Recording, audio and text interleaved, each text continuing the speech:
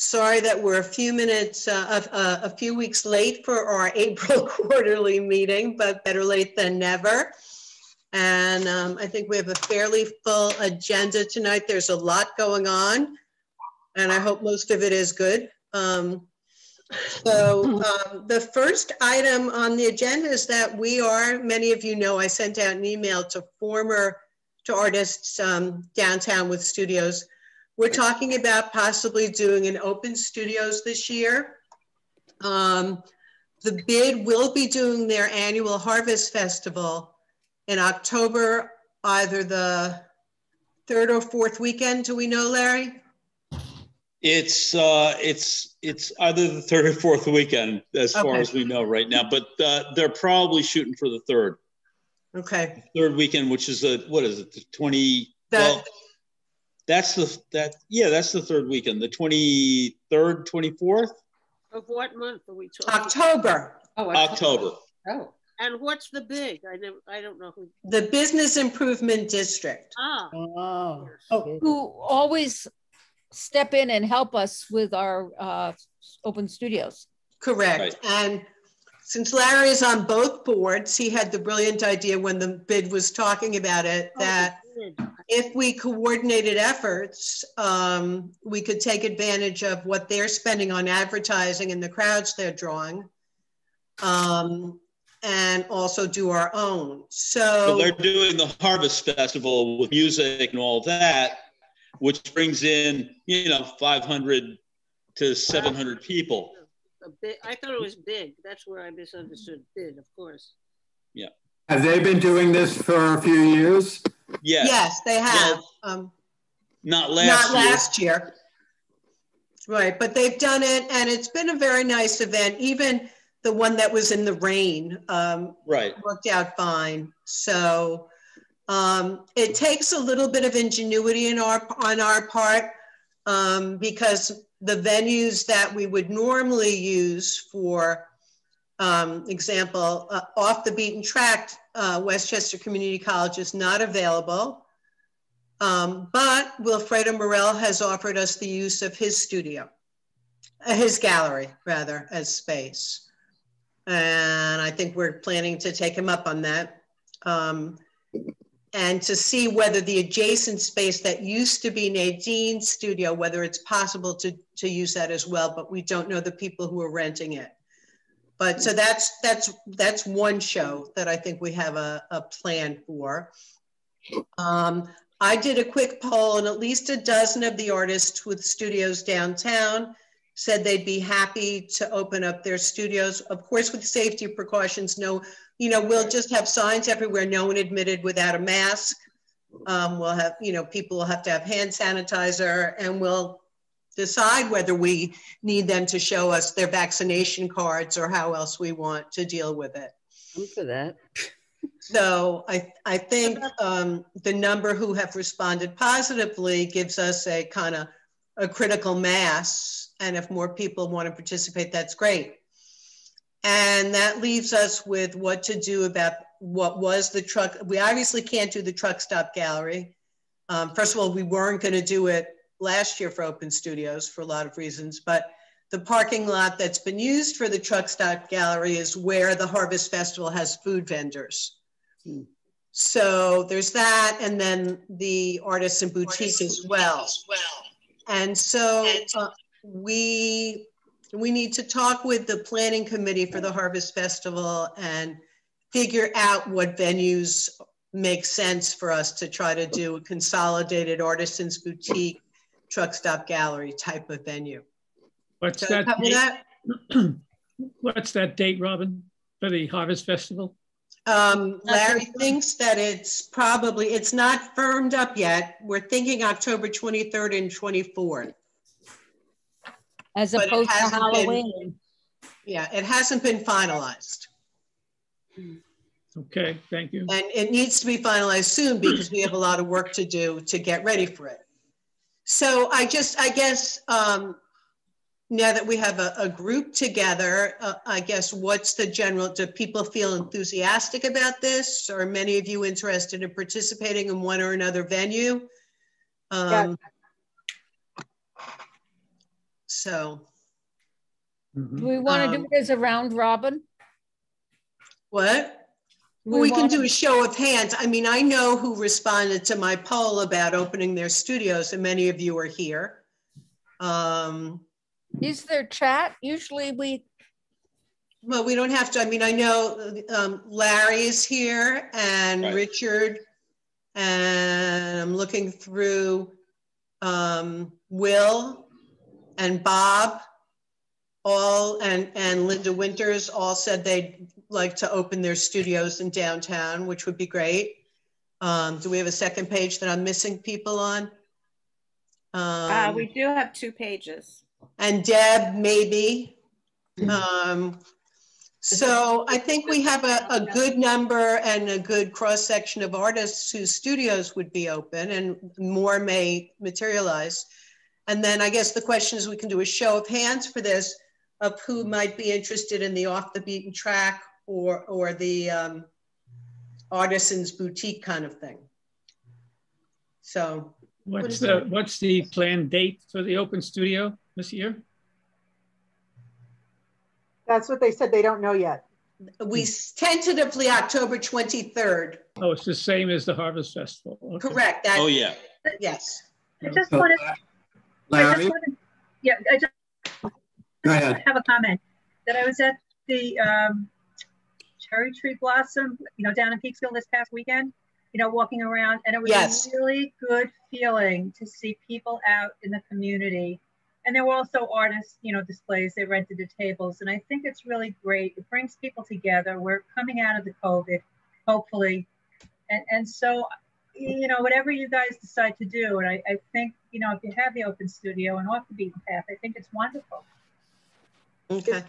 I mean, I think people are hungry to do this. So the problem is, where do those of us who don't have studios, who were either in the truck stop, show? And we're working on it as a committee. Right. We are working. Right. We will come up with a solution. But I mean, even if we just have a section. Look, one of the things, and Jen, I know you were part of this as well. Many of us have participated in the Harvest Festival as vendors in the past. And so even if the worst case scenario is that there's a separate section of the Harvest Festival that's PAA for tables, yeah. We can make that work. Yeah. It can have its own vibe and, signage and everything else. John. Just a quick question about the date. Larry, you said the 3rd or 4th weekend in October? It's really the 4th, yeah. It's either the 16th or 23rd. Okay, because you don't want to get involved with Halloween. Right. No, we don't. Got it.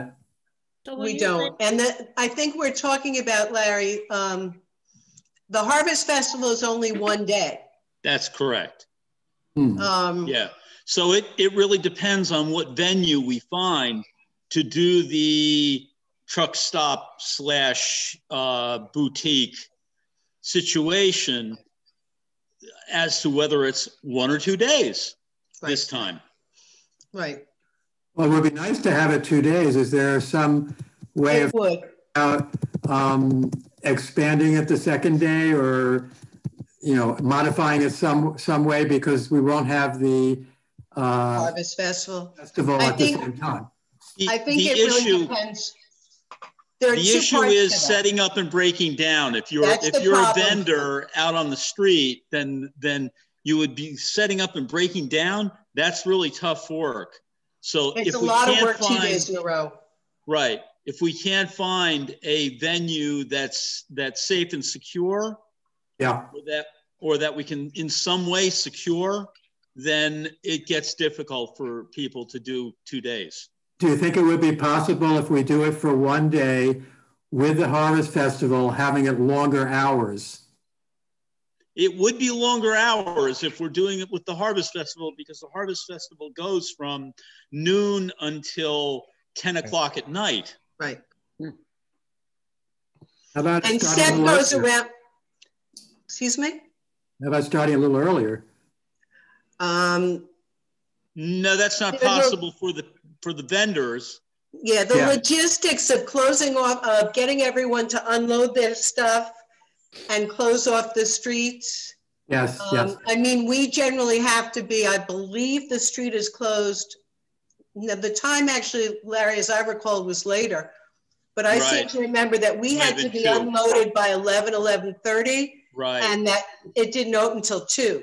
Yeah, that's correct. In terms of logistics for all those vendors to get all their stuff unloaded. So, and then it went till 10 o'clock at night. And because, you know, Sepp and Brian's kind of, their specialty is lighting, Sepp went around and strung lights on everyone's booths once it got dark out, which made a big difference.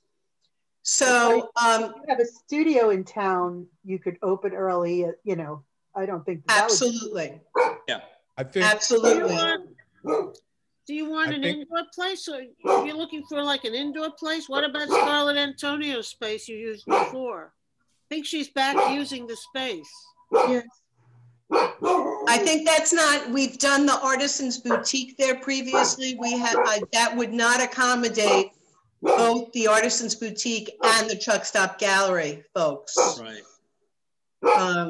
And we'd like both venues to be able to show. So we still have some problem solving to do. Excuse Ocean, me, you were trying to get a word in. Audio. Whose dog is that? That's mine. I'll try to mute yourself so we don't have to just mute if your dog is barking. Yeah, He if you're wants not to talking, say something. your dog is barking, mute. Yeah, unless you need to talk. Maybe he has an idea. Go ahead, Ocean. We can all mute until we talk. All right. So having participated in both events, the Open Studios and the Harvest Festival, I think those events attract different crowds. Yes. The Harvest Festival is heavy in the music, the beer, that kind of vibe. The arts, the Open Studios, obviously, if it's billed as Open Studios and advertised that way, that attracts an art sort of crowd, art appreciating crowd and art buying crowd. It's not to say that, and I know Robin, you were there also at the Harvest Festival. It's not to say we didn't make sales. I made sales. I know Robin, you did. But it's just, and it's only because I knew people here. I think people who knew me and knew my work came over and supported. But I think we might run into a little bit of a challenge with tapping into the type of people that we want to support our art. Not to say that anybody can't appreciate art or purchase, but it's just two completely different crowds. I mean, we're going to advertise to the people that we normally advertise to as well. We're not relying just on the bids, you know, the Harvest Festival advertising. Right.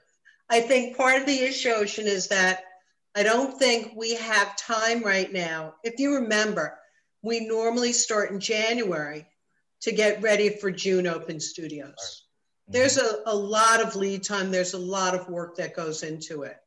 And so we're already the middle of May. We couldn't do anything before the fall, before October anyway. And then once you're past October, it's too cold out. Right. Right. So I think this just presents itself. I don't think this is ideal, but I think it's an opportunity. And I think also it's a nice way for the community to come together. And I think there are synergies between you know, music and art and the businesses in town, and just, you know, everyone just kind of joining forces. There's a lot of pent-up energy. Yeah. I'll say one thing, that from about 7 to 10 at the peaks at the Harvest Festival, it's not, by then everybody's full on the beer. I mean, right. it's a different vibe. It's not. Right. So in terms of Open Studios, maybe something 12 to 6 might be realistic, something like that. And then, you know, if you want to stay open, you stay open. But well, I'm not sure we could break down our booths. Right. It depends on where we are in relation to everyone else. right? Right. I wouldn't want to be too far away though, because you want to, if Peekskill is going to be full of people for that day, right. Even if you're not all the people that would normally come to open studios, you want to be able to cash in on whoever is there. So you don't want to be off into another field. But following what Lolly was saying earlier with the vibe of people, I was at the, I did a show this past weekend at the Walkway Over the Hudson. They did, well, it was essentially like a street fair, but it was on the rail trail. And it poured and people were out with umbrellas and rain jackets and hundreds of people in the pouring rain. Because they were desperate to get out. Yeah. And do something. John. I think that it's a positive thing to take advantage, even though, Robin, as you mentioned, is not ideal, to keep the open studios name going. Even if it's in October this year, hopefully it will be in June again, after that. Yes. That's really good to keep us in the limelight in people's minds as Peekskill, having a yearly something for the arts. Yeah. I think that's why we saw this as an opportunity and want to try to make it work. I think where they had us set up for the Harvest Fest was perfect location. I mean, we were central. We were on the street of Ford Piano and the Chamber, and everything was surrounded around that. Right. We could even hear the music and be entertained a little bit by that. But the challenge, again, I hate to bring up the challenges, but I think it's important to pick apart, is that with the indoor locations now I remember we had the big format exhibition that Larry curated at Ford Piano. Now, that was also around a music type of venue. I can't remember what it was. Was it Jazz Music Festival? It was called a music festival. But but it was difficult to get people to even come in. And we were there, and glass, you could see through the side.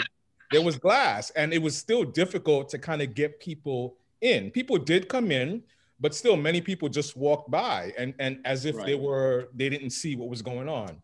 So just something to think about, because as I was thinking about indoor space, have a hook. I thought maybe Louis Lanza's the workers comp building, where my exhibition is up in the windows. That's a potential location also.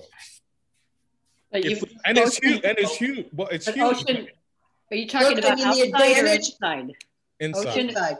That's a good idea. It's the advantage of one of Louis' buildings is we don't have to break down Saturday night. Right. Where is that and located? We could have it going on Sunday without anything else going on, so that people would be coming just for that. Right. Ocean, where is that located, that building? If most of the events are going on outside, on the corner of North Division and Main. If most of the events are going on outside, though, I agree with what you said earlier. It's going to be very hard to get anyone to come inside. Even if art people will find the location. Yeah, if they came for the open studios, they're going to find the location. Right. If it's a concentration of a lot of people, that's the whole thing. Is basically, if we've got 20 people that are in there, or even more, probably more like 30 people, that's going to be quite a pull as far as energy. Yep. Well, let's think about it. So we've had Scarlett's Place, 925 South Street, as the Artisans Boutique. Yes. I exhibited, my first exhibit in Peekskill 7 years ago was at the Chamber of Commerce. That's indoors. Yep. And then we have, there was a third indoor location. What was it? No, that was it.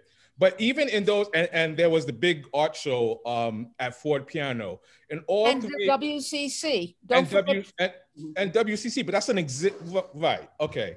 In all of those situations, I think that it's really been difficult for whatever reason for people to come in. Now, again, that's not saying that nobody came in, but the bulk of the people and the activity was outdoors. I think we benefited when we did the Harvest Festival because we were outside. We had vendors, we had our tents up, our 10 by 10s, and that worked out very nicely. But again, the whole 2-day thing, may not work if we do it that way. Right. And we might split it.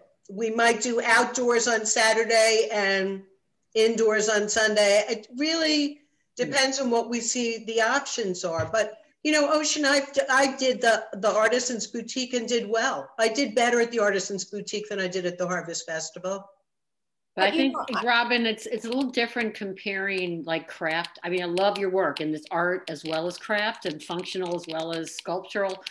But for those who are just doing fine art, it's a harder sell, I think. Right, but most of those people don't do, they do off the beaten track, or they open their studios. Right. It's also what is available. We can talk about what we want. Right. But let's be practical. We have to look and see what we can get. Yeah. Right. The other thing is, we don't know what I know they said it's raining and the people, but it could be very cold on an October 24th. Yeah. So that would bring people inside more. And usually one year, the last weekend in April, the only year I did the Cherry Blossom Festival, it was freezing the end of April. So you just never know, you're right. That could bring people inside. The guitar store was a spot one year. There were events in there. We did painting poetry. So I think I'm not sure how many other events we will do. Certainly, we will not be doing tours. I think. I want to know. Because I think that, I mean, that's really up to the artists, but I have heard from some people that they're not comfortable with just tours coming through their studio. Potential buyers is a different story, people coming specifically to look at their work. But having groups of people come in, I think, is a little bit more invasive. I'm wondering also, and when they do come in, will we insist on distance between people? Yes, I think we need to have signage for all the appropriate social distancing, masks. We'll have disinfectant at the doors. We have to protect ourselves. Everything depends on where COVID is at that point. But even if we are exactly where we are now, people have to wear masks and you know, and be careful. I don't want anyone getting sick because they opened their studio. Right. John? I just have one concern about considering 2 days if we're doing one of the days with the Harvest Festival. I'm just imagining that if the Harvest Festival is Saturday and we do something, let's say indoors or whatever on Sunday, I don't think the town will be alive the same way as it was on Saturday. So I'm not sure, just to think about it. Okay. Most of the people that I invite to open studios don't come to hear music. They come to look at art. Right. And so, you know, the people that we get who do show up for open studios may come on Sunday. It may be not as big a crowd as we're going to get from the group that come for the music, but they are people who are interested in art. So those are the people we want to see. I mean, I think, look, the board is trying to figure out what the options are. Right. If there's anyone who wants to, you know, work with us on the putting together the Artisans Boutique / truck stop option, the more the merrier. And I think that, I think Wilfredo's generosity is very helpful to us for the off the beaten track. Right. Yeah, I'll take back what I said about my concern. If, Robin, you mentioned that maybe one day would be more outdoors and one day would be more indoors, and Sunday's the indoors, and what Larry was saying makes sense also, then it might be workable. Yeah. So, you know, Larry will be meeting with the bid committee. And I guess we need to have some conversations with people like Louis Lanza. We do. To figure out whether there are other options. since he owns everything. Yep. Actually, yeah. Will Wilfredo's studio be big enough for? Well, that's why we're trying to see if we can talk with the people who rented what used to be Nadine's gallery. Oh, I see. We don't know them. I have a call out to Wilfredo, assuming that he's at least met them and may be able to help us. So, you know, there's work. Will. Yeah, I think this year it's going to be sort of a semi-open studio in the sense the door's half open kind of thing. And to go on a riff on a couple of other things that have been said, the word branding was used, and I think that's important. In other words, if we say that we are doing, you know, an open studio effort, then we're still on people's calendars. I don't know that it's going to be a one calendar map fits all. It may just have to be individual arrangements, and as can be. I don't know what kind of, you know, marketing or organization you could do ahead of that. It might be up to, you know, all of us individually to say, you know, at least my studio will be open and some of the artists shown are, you know, A, B, and C. And maybe we all kind of like divide and conquer, but all put it under the umbrella. That's always been the case, Will. Yeah, I suppose. Yeah, I mean, we will, as the PAA, we will try to have a map so that people who, you know, everyone's got their own mailing lists, but someone from Larry's mailing list may be interested in seeing Barbara Hertzfeld's work when they see her on the map. That's the advantage of us doing this as an organization, you know, that we share each other's information and we really try to get people to go to as many studios as they can. And, you know, everyone will be listed as these are the people opening their studios. These are the people in the off the beaten track show. So that we reinforce each other's advertising that way. So the off the beaten track, what that would look like is you provide your own table, your own tent, your own grid to hang your paintings, or? No, off the beaten track has always just been at WCC, just so it's been a show where people who don't have studios downtown show one or two pieces.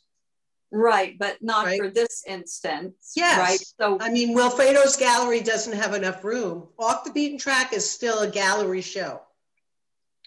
Okay. If you wanted to do it the way you would have done the truck stop, then yes, you'd have racks. And table and tent? I don't know if you also need a things, or probably you need a tent and racks. If you want to try to do something like like the truck stop, right? To mimic what you would have done at the truck stop, then you need racks and a tent. So, Robin, unless we do it indoors somewhere. Right. Then you still need racks.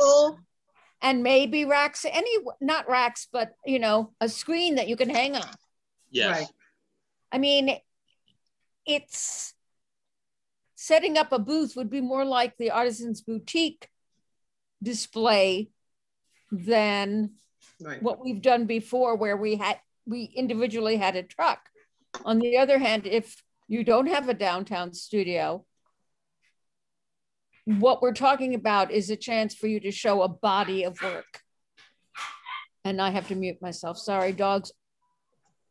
Robin? Yes. I remember last winter, before when we were first starting to talk about the open studios before the world went to crap, we were talking about doing large tents with people underneath. Right. Whatever happened with that idea? Is that something that could be brought back as well? It's location issues. Right. We don't have a parking lot. We don't have, at the moment, we don't know an outdoor location that would be large enough for that. Right. Well, assuming that you find something, because if everybody's going to be bringing their own tent, you're going to have a large enough, you have to have a large enough space for that anyway, for individual tents. But so if you find a space outdoors that could be for individual tents, would you be considering doing the larger tents for the people who don't own tents? Excuse me, who don't own tents? I mean, I suspect we could talk about it, but I think that the large tent rentals are quite expensive. The other thing is the bid may be using it for their food vendors. Yeah, the bid will use the one they have for the food vendors. Right. Well, we had talked about getting smaller, large tents that had like for 2 or 3 vendors underneath. And you know, I mean, I think Jen, we need to evaluate what spaces are available. Okay. And what people have an interest in it.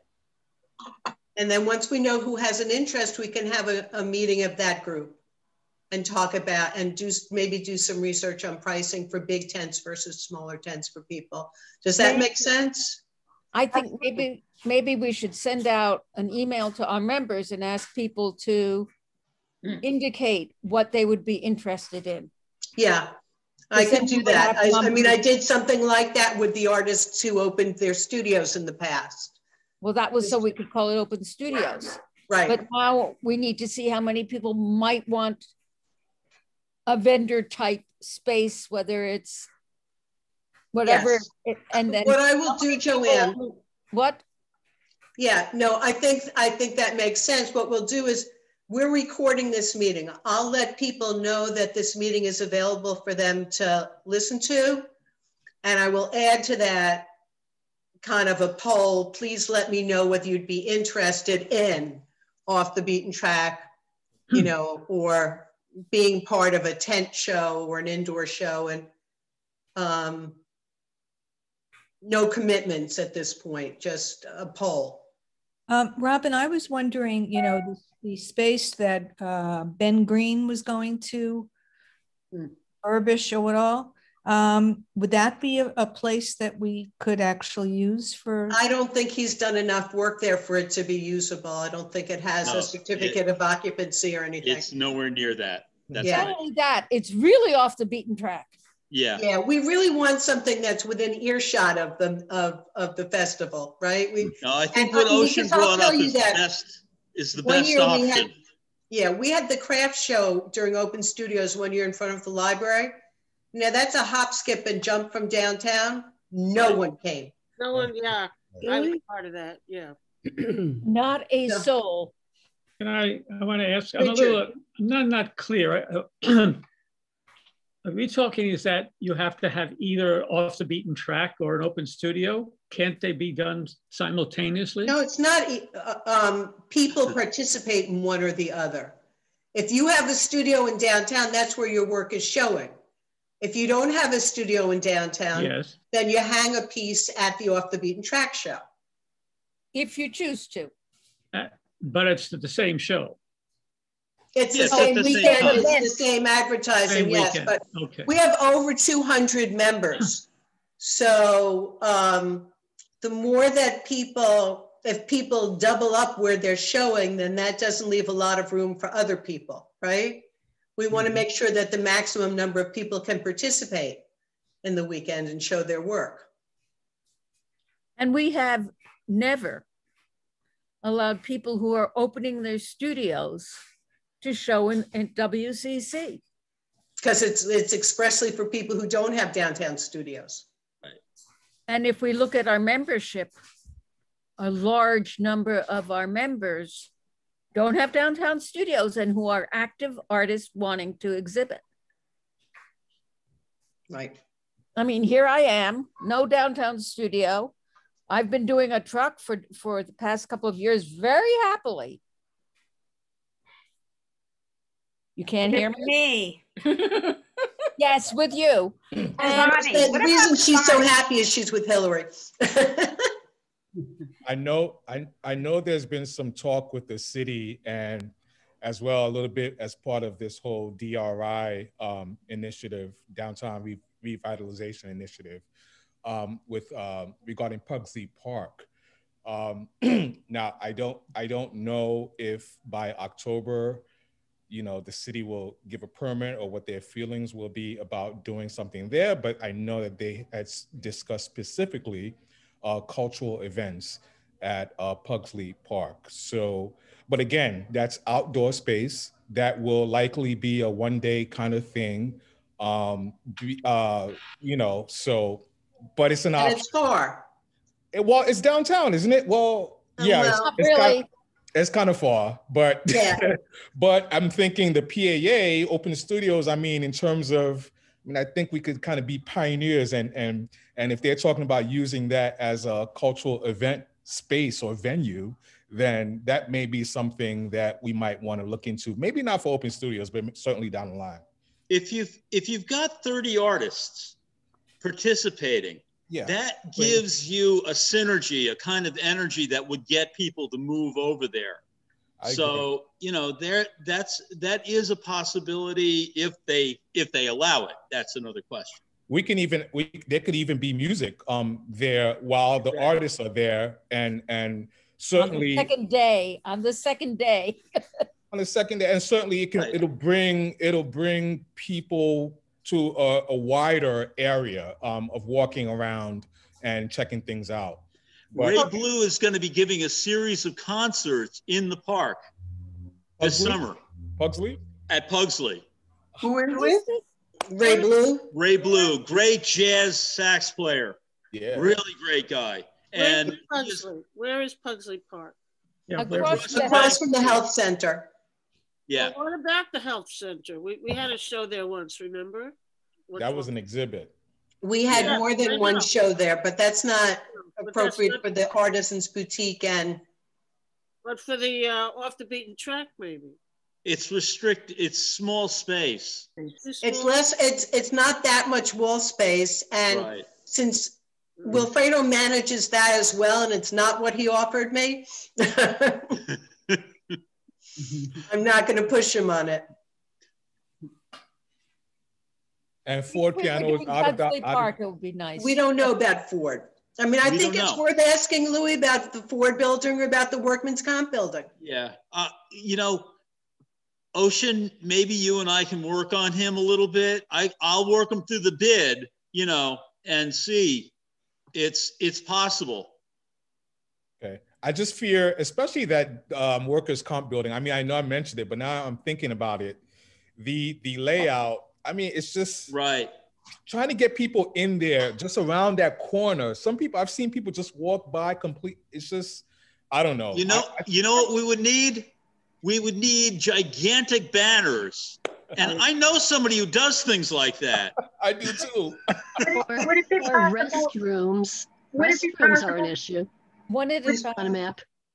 Would it be possible for the Paramount, because they're opening up a show in October, I saw advertised. So is it possible to have some, art pieces displayed at this there? point, they don't have any gallery space. It's really, I mean, we've struggled with the Paramount showing art at the Paramount because of their And I think that very soon they're going to be doing a lot of work there.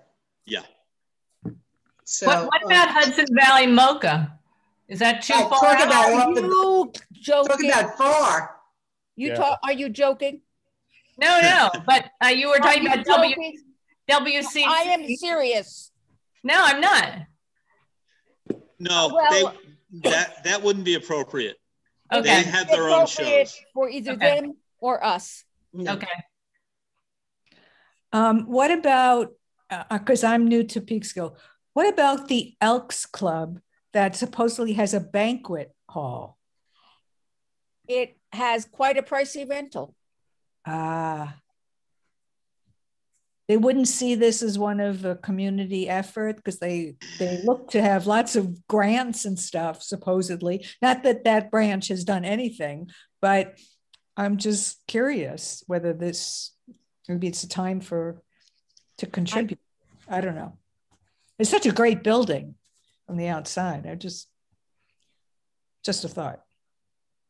Well, I think we need a committee that's going to go and look for spaces, for alternative spaces, because I did this with another organization when we lost our space due to COVID last year. And people came up with grand ideas that I was supposed to be looking for spaces for, me and one other person. And we spent hours talking about possibilities. We need to have a committee that is ready to go out and talk to people. Right. And see what is actually possible. Right. Because it just, I don't know. I just have spent so much time doing that last year, and I spent a lot of time investigating different spaces and spending time looking for empty storefronts and all sorts of other things for alternative venues in Peekskill. And our track record has not been great. Right. So let's focus. Let's focus. Right. I think accessibility is an issue that we need to be mindful of also. Yes. I love the Elks building too, but there are some steps there, and even one step is too much. That's the problem with Wilfredo's studio also. Yes. But that would, yeah. I mean, that was one of the nice things when we did the Artisans Boutique at Scarlett's, because it was accessible. And when we did the truck stop, how many times did people not be able to go up the ramp? Yes. Right. So in any event, I think a committee of people, you know, dealing with, first of all, I'm going to try to get some assessment of how many people are interested. And then if there are people who want to work on this, then you'll let me know. You know, some people have the existing relationships with owners to go talk to people, and we'll try to figure it out. We will try to optimize what's not an ideal situation. I just wanted to just throw something out. You tell me that I'm crazy and go away. But like, there's probably a lot of people, there might be people who, like by my elevator, one of the elevators, there's a sign that says, you know, studio for rent kind of thing. Like, I just wonder whether there are people who don't have tenants in studios, or, you know, or a storefront or something like that, that somebody has not been able to have a tenant in for like months and months. And like COVID is like, you know, messing them up. And maybe they'd rent us, a storefront or a studio somewhere in town for a weekend. I don't know, it's just a thought. The big spaces are owned by Louis. King Louis, huh? It all comes down to Louis. Yep. I don't know. I mean, you know, if you can't rent your storefront to anybody, or you can't rent your studio to anybody, maybe you'd be happy to take, you know, a quarter of the month's rent from a big group of people. Well, there's insurance issues. Yeah. Have to be I dealt. know. And code issues. Electricity. That it was a dumb idea, but I just thought I should throw it out there. Okay, let's move on. So I think people feel good about trying to do this, some version of open studios. Is that a fair representation of this discussion? Yes. Okay. So we will try to figure out in the next couple of weeks how to make that work and keep everybody updated. We are doing a series of other shows, which I think is kind of exciting that we're at this point where we can do that. You should have gotten today, I hope, an e-blast about with a prospectus for a show in June at Westchester Community College. That we are calling Re-Emergence. And since it's our first live show back, and that will be, WCC reminded us that they still had their gallery available to us, the normal open studios time. And we couldn't get it together for a June 5th opening, but we're trying to do a show that will open on June 12th. So, if you haven't gotten that e-blast, I will double check my MailChimp and see what happened with that. Lawrence Flood is chairing that committee, and we're hoping that people will be excited about participating. We've talked about the October Open Studios. And the other thing is that WCC has also offered us their gallery for a show from November through December. We're thinking of doing a theme of celebration since it's around Thanksgiving and the Christmas, New Year's holidays. All of these shows would be lightly juried. And it may be, we have so many members at this point, you may only get one piece in if you apply, but hopefully we'll have a nice representation of people. When did you send that first one out? This afternoon. I didn't get it. I haven't gotten it. I got it. Maybe I didn't notice. You got it? I got Okay. it. Yep. I got it. So if you guys, e-blasts often go into spam folders. I know that for me to see them, I have to go into all mail. I can't see it in my regular inbox. I got it. I didn't, okay, so it did go out. I didn't see it. Are you putting it on Facebook as well? Yes, when Elisa has a chance to do it. She hadn't earlier today. It's also on the website. And you can download the prospectus from the website as well. Okay. I think now might be a good time, Karen, if you want to talk about it. Karen is like the one of us who got, did you go to that meeting, Larry?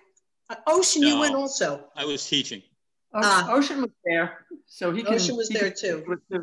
Yeah, what's up? You got it, you got it. The Lieutenant Governor was in town today at the Hudson Room with Louis and many other dignitaries, announcing the results of the DRI $10 million grant that came into Peekskill that a committee that Ocean served on, representing the artist community. Anyway, we've been waiting and waiting for this because of COVID, et cetera, et cetera. Anyway, they announced the awards and it's on the governor's website. It's on a couple of other websites. Somebody just sent me the press release for it. But, it was on Channel 12 News tonight. Yeah, great. And anyway, I'm trying to look for the Transform Downtown Peekskill with Public Art was the name of the proposal. 500,000. The total amount asked for was funded. So that's good. Great. And so yeah, that just means that there's a lot of work that will be involved with that. Right. I have to say there were a couple of other projects that were funded that seem to cry out for artist involvement. So, you know, Larry, I think at the next board meeting, I'd like to bring that up and maybe talk about it. You know, they did get, which they did not announce today, which was odd. Ocean, they announced there were two projects that are funded according to the press release, but were not announced. One of them was the rebranding strategy for the city that I know Jean Friedman, the planner, said she thought it was odd that didn't get funded. Well, it's on the press release, so I think it got funded. But I think there are a couple of other areas where we can stick our noses in nicely.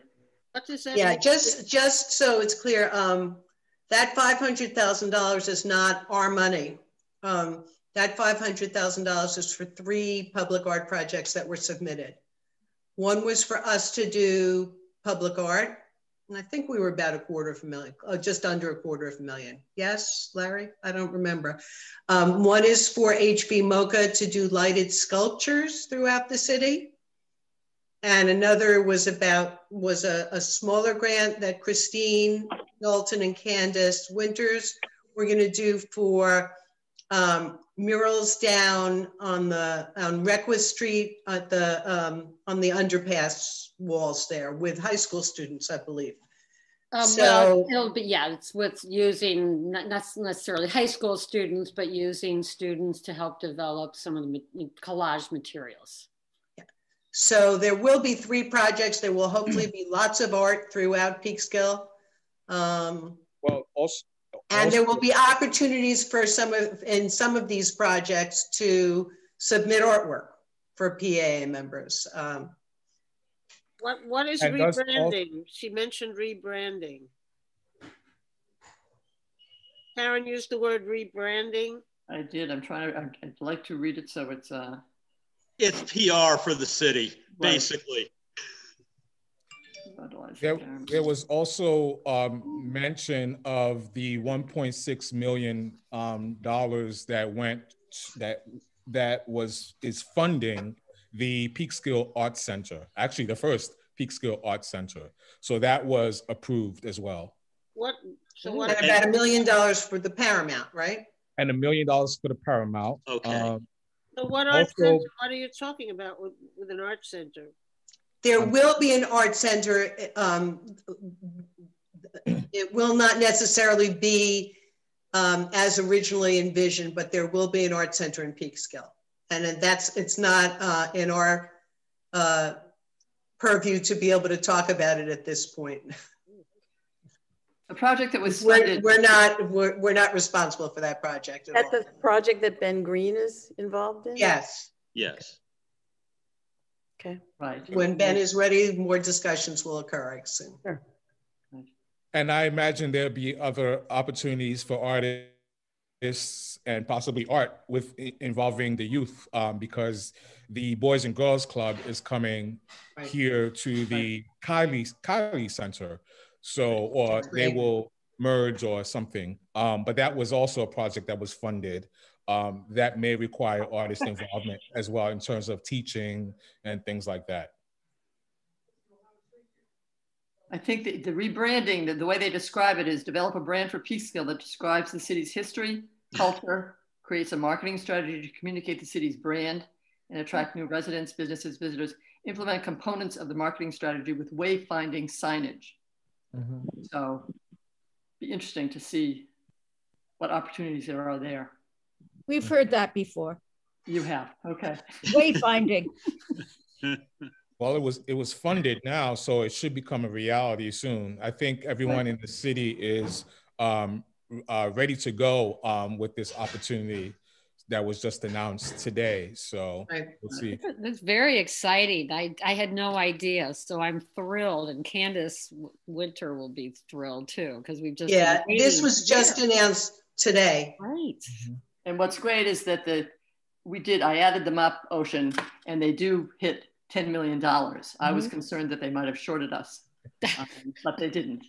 No, but we submitted, the consultant submitted about 12 million of our projects. 14. We submitted 14. 14, okay. Million. And wow. Well, we did well then. Yeah, really. Yeah, unfortunately, we have some fundraising to do, Larry. I know. Me too.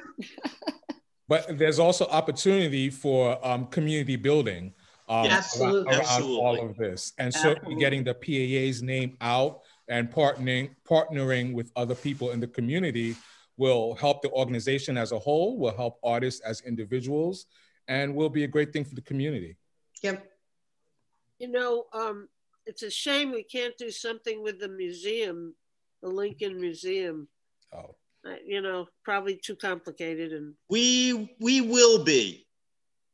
There will be components that'll integrate with the Lincoln Museum, the Lincoln Depot, also. Part of the public art project runs past the museums. We will involve them. There will be light sculptures down there. Yes. Nice. And one of the sites for a set of banners is right next to the Lincoln Depot. Right. So. Right. Okay. Very exciting. Very exciting. It's all very exciting. And we've been waiting for a long time to hear something. Right. Okay. My brain just exploded. Okay.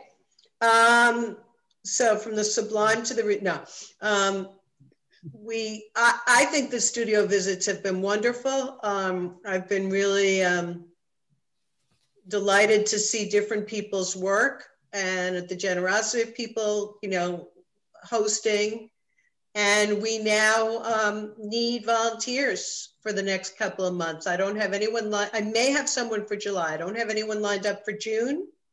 We're gonna take, we may have someone July. We're gonna take August off. Lawrence Flood will be doing it in September, but I do need someone for June, and I will need people in the fall.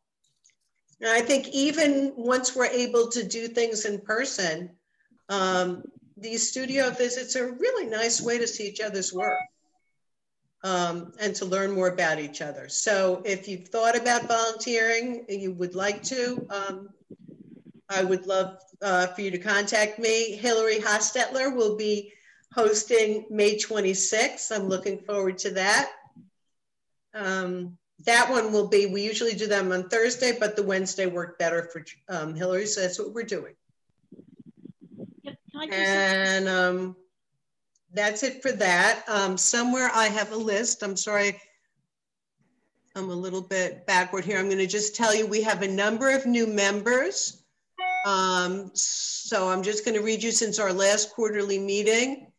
The people who have joined, I think a couple of them were on this call. So Antonia Arts, which is Scarlett Antonia, Karen Nelson, Tim Gillen, Kelly Edwards, Nora Oresti, Mark Taverner, Alexander Lipowek, Sharon Simmons Wright, Michelle Squibb, and then we've got Karen Villarreal, who like joined and jumped in and helped with the show. Barbara Kareen and Michael Bongar are all new members who we welcome and are thrilled to have with us. And now I just turn it over to you guys to let me know. Yep. I also, I'm not sure now whether at our last quarterly meeting we had a chance to introduce Joanne Sawalski as our newest board member. And I don't know if we did, but we are thrilled to have her on board. I had known I would have worn red. I didn't realize. I know. Red is, in case you don't know, Joanne's favorite color is red. It's not Joanne because she's not wearing red. Right. It's a Joanne imposter tonight. Red cologne. I just like, if I could say something about the studio tours, Robin. One of the things I wanted to say with the plans for the open studio possibility in October. I mean, these studio tours, we do virtual studio tours, and if we can, people will be interested in seeing your work just from the virtual tours. You know, just send out an e-blast. We have virtual tours. Come see us in person. You know, they're fabulous. I think the virtual tour automatically occupies. Is that you, Maureen? Oh, I'm sorry. You passing a train? It's the train. It's not me. That's the beautiful sound of Peekskill. Yeah. Virtual tours are a wonderful way of advertising the open studios. You know, you just say you want to see my studio in person. Just first see it as a virtual tour. You know, it's a wonderful advertising thing. I have to figure out how to use that, but I think that's an interesting hook. But so for anyone who doesn't know, what I've been able to do is upload the recordings of the studio visits to YouTube. And so we have a PAA channel on YouTube, but there's also a link on the PAA homepage to see studio tours. I didn't figure this out early enough for all of the studio tours we've had, but many of them were there. Joanne did one in March, I think, and you'll get to see her. Who else is on here? Robin Arst did the one in April, I believe. What about Leslie? Leslie Rebay did one. I was talking about the ones who were on the call, but thank you. Joanne Brody did one, I did one, Inez did one, Deborah Beck did one. So they're really fun. And everyone's is a little bit different, and that's fine. You know, how you choose to share your art and talk about it and show people your studio is as individual as your work is. And that's part of what's been really a fun experience. Most of the presentations are about 15 minutes. And if we take the ones we have that are edited down to this tour, not the discussion, we could put that up as promotion for open studios. Yeah, that's what Joanne was saying. And we could get other people to do a 15-minute presentation. Right, which is a little bit like, so that's something we should talk about also. Each year for Open Studio, the City Hall, Mike Miner does a video, and either Kathy Talbot or Andre has interviewed 3 artists as a way to promote open studios. We may see if they're interested, if we're doing it in October, if they're interested in doing videos for that. Do we have a date for October? Maureen, you're late. Yep. It's tentative. It's tentatively October 23rd and 24th, but it's not firmed up. You know, I'm a thought in terms of the Zoom video tours of studios. I think that they are great, but I wonder if anyone who's in PAA, and this is not me, but somebody else, may be really good at using cameras and shooting, you know, a studio tour, because the artist isn't necessarily someone who's wants to be even that good at doing a studio tour. And I think if you put a studio tour up to work as a hook, I think it's probably got to be rather professionally done. It doesn't have to be like uber super professional, but I think that it should be, you know, polished and clear and kind of smooth. And maybe there's someone in our group who's really good, probably a lot of people who are really good with doing that. And if somebody wants to have a studio tour, they could ask this person, or I don't know, hire this person to do the tour for them. Because I think the quality of the tours really needs to be as high as the quality of the art. The only problem with that, Suzanne, is that we've been doing these because of social distancing. And so, I mean, I guess some people at this point in time would be comfortable inviting someone else into their studio or their home to do the videoing, but I still really limit who comes in and out of my house. Yeah, understandable, sure. Me too. And if I could respond to Suzanne, I totally agree with you. It's actually been something that's holding me back about doing anything I've done lately. But from what Robin was saying before COVID, Kathy and Michael, I think the photographer, actually were in, and they shot my area in promotion of the Open Studios a couple of years ago, and it was totally professionally shot. Mm-hmm. So I totally agree with you. I think we should have like a film crew. But it costs money.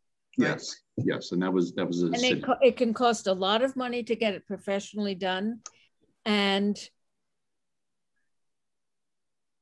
boy, I am getting so frustrated and tired of not being able to be an artist because I can't afford to spend the money on some of the promotion, like getting a professional videographer to do my exhibitions, right. Or getting, I mean, sometimes it's a question of, do I have the money to rent the car to deliver my artwork?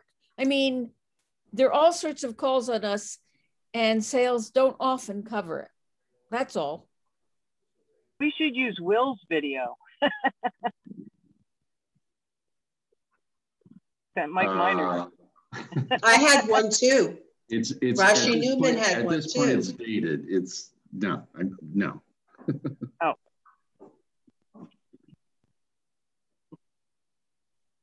Okay. Does anyone have anything else? Do we have member announcements or anything you'd like to share? Yeah. Well, there's a show coming up at the library, Mayapack Library. It's called Telling Tales, and it's tales of animals, you know, and birds and things. And that's going to be, I'm looking for the dates here, in July, I believe. And you can still submit if anyone's interested. Let's see, Mayapack, July 8th to the 14th. And Yeah, I've got a bunch of things coming up. There's a big show at the Ceres Gallery with my Women in the Arts Foundation. We're having our 50th anniversary celebration in the city and the Ceres. And which is my gallery. Are you? Oh, really? It's interesting. Well, anyway, they're going to have some major. They're on loan. Some, in addition to our work, Women in the Arts work, there will be some major. Well, they were once members who have gotten rather well known. And sorry, the dog. So they're going to be in the show. So it's going to be a very interesting show. I also may have mentioned it before. I have a solo show at a museum in Cooperstown, New York. Oh God, I'm blocking out the name of the name of the museum. Oh, brother, that's bad. Anyway, it's in Cooperstown, so nobody's going to go. But it's exciting. It's a major museum. That's and good. Yeah, great. Congratulations. Thank you. If only my Fenimore. It would be nice if I had a memory to match the show. But anyway, so I've got that coming up. A bunch of things here, but mostly not in the area except for the Mayapack one. So Inez and I are in the Highland Falls sculpture. It's called the Highland Falls Art Walk, which is open now. It'll be open through the last weekend in October. And there are 18 sculptors by 19 artists just out there on the streets and in a park. And it's I think our 4th year that we've done it through Collaborative Concepts. And shortly, we'll be sending out the call for the next Collaborative Concepts at Tilly Foster Farm, which will be September to October at Tilly Foster Farm in Mayapack. And then I'm going to be in a couple of shows in June, 2 shows in June in North Bennington, New York, Vermont. Oh, that's nice. Well, a few of us, the PA, are in the Garrison Arts Center Artquake. I have a piece in this show that runs through Saturday. And Will Hanlon has 2. Joe, I'm going to say his last name wrong. Squilante. I don't know if I'm trying to think of anyone else. But that's a fun show. It's kinetic and optical art. And then I also have a piece in the Arts Westchester and there's other PAA members as well that are in that show. Okay. I just had a piece accepted into it's an online show. It's not a brick and mortar, but with the Baltimore Watercolor Society. So that'll be up from June through the end of August. Nice. I guess on the Baltimore Watercolor Society website. That's nice. Congratulations. Thanks. Well, hopefully all of you will have a piece in the Reemergence show, which is going to open at WCC in July. It's a real life gallery show with live people coming in and looking at your art. So get those pieces in. Right. It's June. When is it due? When is it due? Are you going to send out another blast? Because I didn't get anything about it. Check your spam mail. See if it's in there. Check your spam. I checked my and go to the website. Mail. I've checked promotions. I can't find it anywhere. Go to the website. Yeah. Go to the website. It's been sent out. Yeah. Got it. So when is this due? When do we have to submit? May 29th is the last day you can submit it. Okay, so don't miss the deadline because we have to put the show together that weekend. And so can I ask a question about the subject matter? Reemergence? Could that be like a bug emerging? It could be whatever you want it to be. Whatever you think the interpretation is, send it in. But remember, at WCC, it must be family friendly. Yeah. Thank you, Joanne. It reemerges. It's not something that emerges for the first time, like a newborn or something. Well, with such little lead time towards the submission for the show, Hopefully the selection committee will be a little bit open to whatever you send. Okay. You know, go through your art, find something nice, not something not too old. Actually, you know, go through your art and find something that's just going to wow the audience. Not too scary. Think about wow factor. Who's the contact there, Lawrence? The contact is going to be a PAA email. You just send it to there. And can you please not send emails to Robin? The emails go to the show email address. So this way I can stay on top of it and answer your questions. And where's the show going to be? It's going to be at WCC, Westchester Community College on North Division Street. Okay. The dates of it? What are the dates? It's on the prospectus. June 12th till July 21st. There you go. Is there a size limit? Yes, unfortunately, we want to get, well, it's not unfortunately, we want to try and get as many as our members into the show as possible. So the biggest pieces we're going to take are 36 inches on any one side, but that also includes the frame. Gotcha. What about sculptures? Sculptures, if you can supply your own white pillar to put it on, there's a good chance you'll be in the show. I mean, they have, I think, 2 or 3 there. Yeah. A pedestal? Yeah, pedestal. That's the word I was looking for. Okay. My understanding was that 36 was also going to be a limit. So it can't be either wider than 36 or longer than 36. That is correct. What do you mean? It can the greatest dimension in any submission to this show is 36 inches.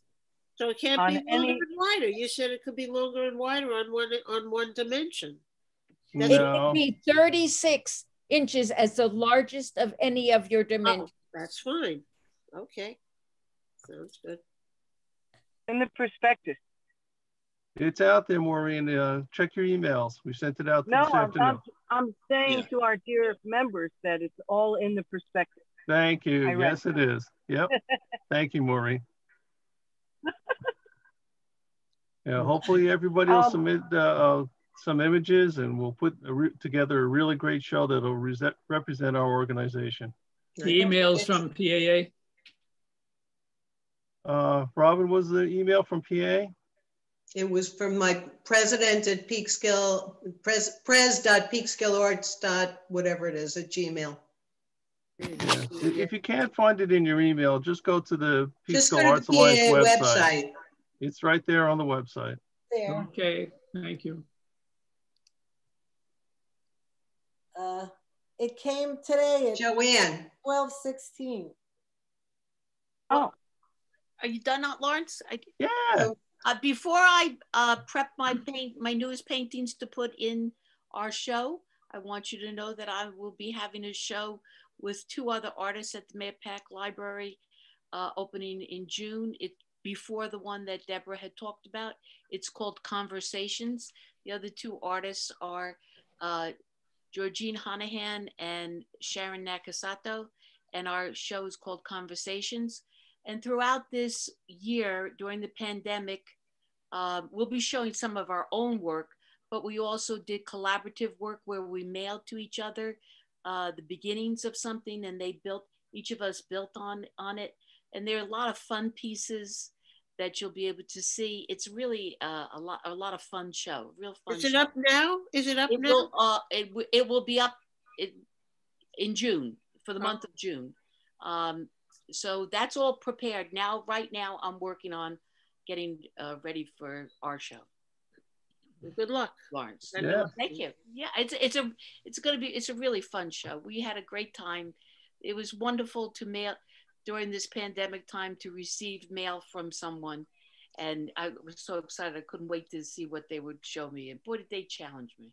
Whoa, it was a lot of fun. I put a lot of red pieces in. They don't have too many, but I have some. Red. Love it. Okay. Yes, Barbara. Yeah, hi. A couple of months ago, Robin was kind enough to send around an e-blast about a nonprofit organization I'm starting that is concerned with creative reuse. And creative reuse is concept of reducing waste from manufacturing and companies and also individuals collecting donated supplies, art making supplies, and then making them available for use by artists, teachers, crafters. The general anchor of these kind of organizations is a store that charges a very nominal fee for very post-consumer art supplies. And it's very interesting because I had lived in the city, and then the pandemic, we moved back out to Cortland Manor. So I connected with I've always loved Peekskill. I lived in Chappaqua before we had moved into the city, and I had always come up to Peekskill because I thought it was such a funky, interesting town, and went to, we ate at Zeff's a lot, and did the whole up and down Division Street, and the Salvation Army was always a great place. But anyway, I have a sofa from Salvation Army still. But anyway, so looking around to open something like this, I thought Peekskill would be a great place. Of course, the pandemic has sort of changed the timeline, but I'm working with Felice Gittleman now to launch this thing. I've had really a lot of enthusiastic response from a lot of people. Kathy Talbot has been very instrumental in connecting me to Louis Lanza, and I'm trying to partner. We're trying to partner with Wilfredo and Art 10566 and see if we can get him free supplies for his program. I'm trying to contact Rizwan Foxhall at New Era Creative Space. So while I wait for my 501c3 to come about, hopefully it comes about, because I actually have a startup grant lined up, but I have to be a 501c3. So while I'm doing that, I've decided to try to partner with established art organizations, Field Library. How about the Peekskill Creative Arts Camp? Well, I would love to know what that is, because talk to me. I run it. Okay, I will. So anyway, we're starting by providing free supplies to organizations who need them to teach. And I have to say, one of the goals is to help Westchester manufacturers identify materials that they are throwing away that could be used for creative art expression. And everybody has been on board with it. I'm picking up at a local framer in Katona. He's saving me all his mat board and his foam core and his plexi.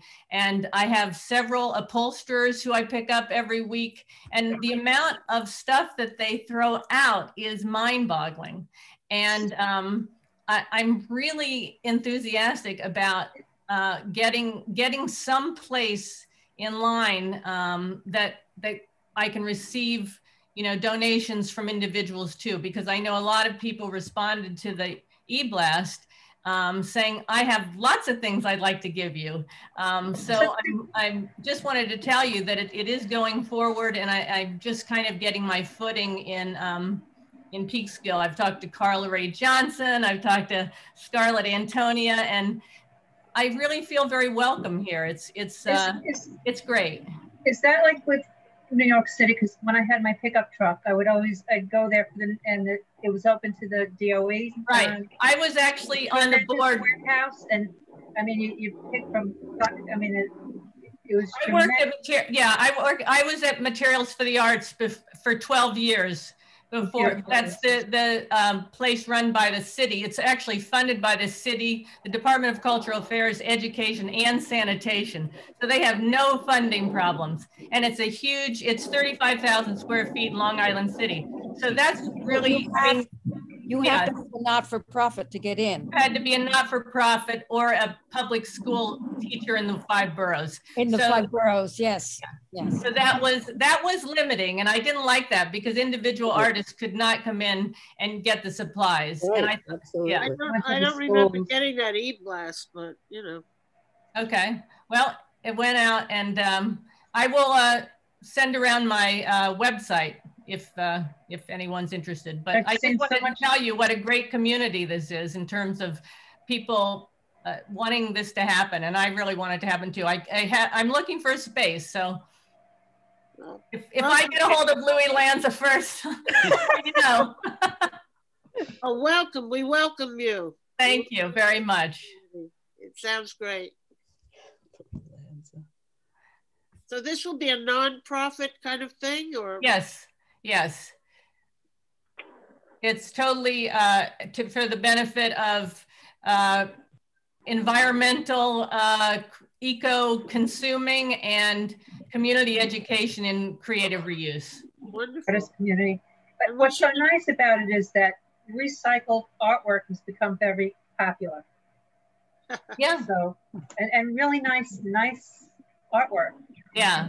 I just want to add that, you know, the other thing that excites me about this project is the notion with all this, you know, art supply stores that no longer exist in Westchester, and what is available is quite limited, that it gives us the chance to have some really unusual things as donations that could spur, you know, creativity, which excites me really very much. So. And it could really add to the profile of Peekskill to show some of the things that are going on here. I mean, it's a way of PR for the environment, you know? Yeah, and it's a really fun concept. And since I have all of you here, I actually have something I'm trying to get rid of, and that is a printer went out of business. And I have rolls of Canon resin coated paper, 60 inches by 100 feet. Oh my I have, if anybody wants a big roll of paper, please email me, because I want it. Joanna, okay.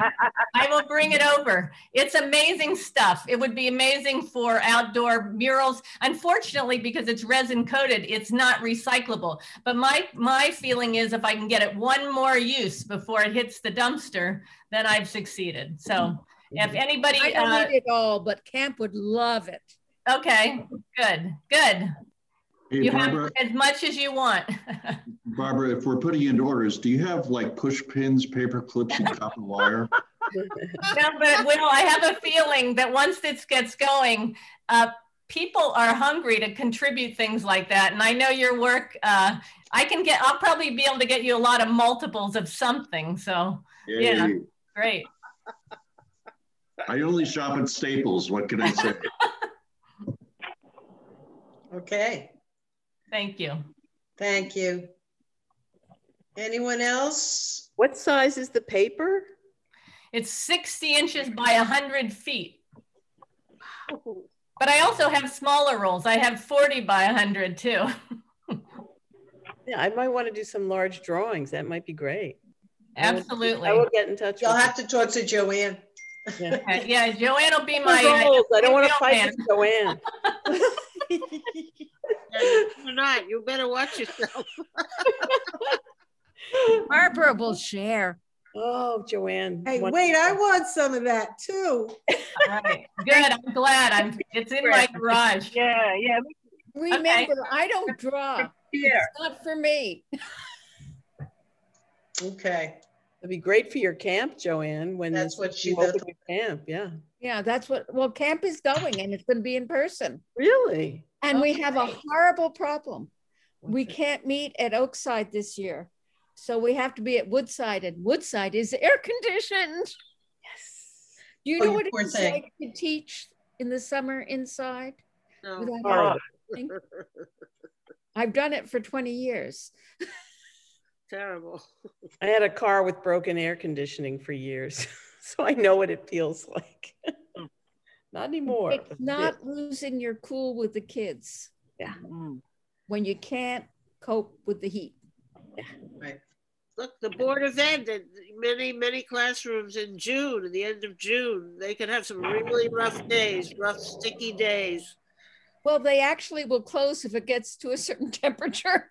I never remember them closing for the heat, never. My daughter teaches at a school in the Bronx, and if it gets over a certain temperature, they will close. That must be something new. Wow. I never remember that happening before. I know they close it when it's too cold and have no heat. When it's hot. Okay, so everyone has to remember to submit their art for the show by May 29th. And we want people to respond to the poll for open studios. Well, I have to send one first. Yeah, yeah. Okay. Bye, everybody. People say they didn't get. Robin. Bye-bye. So I think we're done. Thank you all. Thank you. Thank you, Robin. Covered a lot of ground. Have a good night. And be well. See you. Okay. Bye. Bye. Bye. Everybody. Bye. Bye now. Hey, hi, Bob.